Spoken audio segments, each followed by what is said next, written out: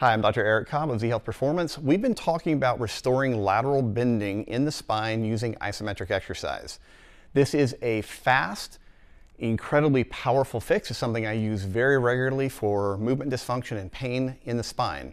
If you haven't watched the previous two videos, definitely go back and watch the first one in this little series, which was on the pelvis. I explain all the ramifications and why we do different things. But the basics are this.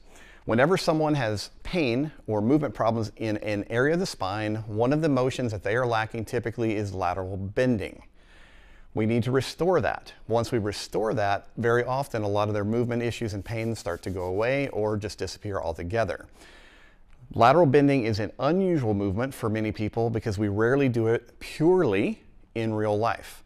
So it is something that I want you to focus on. As I said, we've already done a couple of videos on this, so go back and watch those if you want more of the particulars. If you haven't watched anything before, we are a brain-based education company, so everything that we do brings brain science or neurology into the movement world. We specialize in working with movement professionals, doctors, coaches, and therapists from around the world. So if this is of interest to you, make sure to subscribe and check out our other stuff. Now, let's talk about the mid-back. Previously, we talked about the pelvis, we talked about the low back. So now, what do we do for low or mid-back issues whenever we're talking about lateral bending?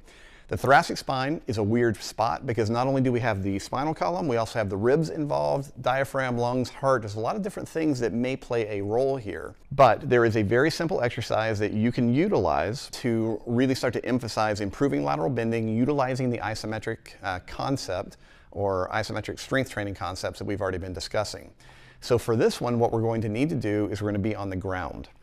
So we're going to go down into a side lying position.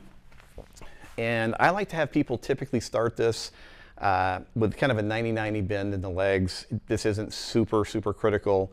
The more important piece is what am I going to do with the arm?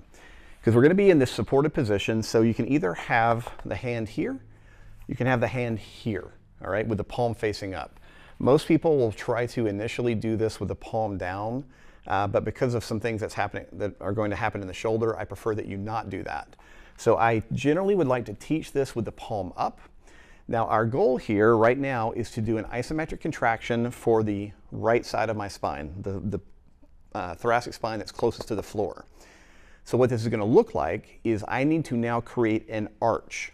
So I'm going to be doing, in essence, kind of a lateral planking motion. My pelvis is going to come up, my ribs are going to come up. But now the key here is my focus. I am trying to think about creating a fulcrum where I'm now bringing my ribs together. All right? And if you're doing this correctly, it may feel a little crampy. It can be kind of challenging. So if you go back and again watch some of the previous videos here, whenever we're doing isometrics for movement dysfunction and pain, we're going to do a long hold contraction somewhere between 1 and 5 minutes. I normally start people around 60 to 90 seconds and build up. And it needs to be about 30 to 40% of your maximal contraction capacity. For most people, I don't now need to add load to this. Just holding their body weight up is enough, and it may actually be too much. If you have clients who cannot actually get up into this position and really contract through the mid-back, you may have them keep the pelvis closer to the floor and just use their trunk to create that lateral bend. So if you're well conditioned, you've been able to hold this for 2 minutes or something, now you can come up, you can get that nice contraction, again thinking about creating an arch where the ribs are moving up to the ceiling. Then you can begin working on sliding the top knee that way. That's actually going to increase the contraction considerably. So there's some different manipulations you can do with the legs that will increase the intensity.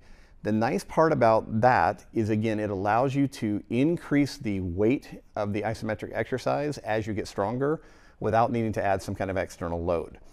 If you're super conditioned and super strong, obviously you could hold a dumbbell, put a weight vest over your shoulder or whatever so that you're now really working against a much heavier resistance. But for movement dysfunction and pain, we're not really looking at this as a strength training isometric. We're looking at this as a long duration isometric. So aim for that 30 to 40% and make sure you're working on extending the duration. In most cases, after you finish your 90, 120 second contraction, if you get up and then retest whatever was bothering you. maybe you had pain in rotation, flexion, extension, whatever. In many cases, it will be gone completely just by working on this very kind of safe muscle contraction for that area of the body. All right, hope you enjoyed this one, found it useful. It's pretty easy to set up, so give it a shot and let us know how it works for you.